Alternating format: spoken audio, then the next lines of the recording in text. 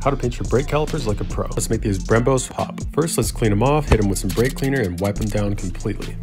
Then grab some masking tape and a knife and cover up the pistons, pad sliders, mounting surfaces, and the bleeders. Now grab a mask and sand down any ugly casting marks with a Dremel or some sandpaper.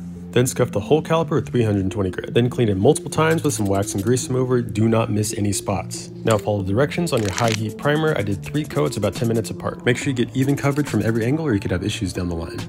And now we spray our high temp color. That's 3 more coats with extra attention for the face of the caliper. Now we're going to add our decals. Make sure the paint is perfectly dry, otherwise you're going to learn how to fix a paint job like I had to. Line it up, press firmly on all of the letters. Use the backing to lift up the corner of the transfer tape and peel it off slowly. And this looks epic, but we're not done yet. We've got 3 coats of high temp clear, making sure you get a nice wet finish on the last coat. Now carefully install, don't spill brake fluid, don't get them too hot on your first drive, and like and follow for more.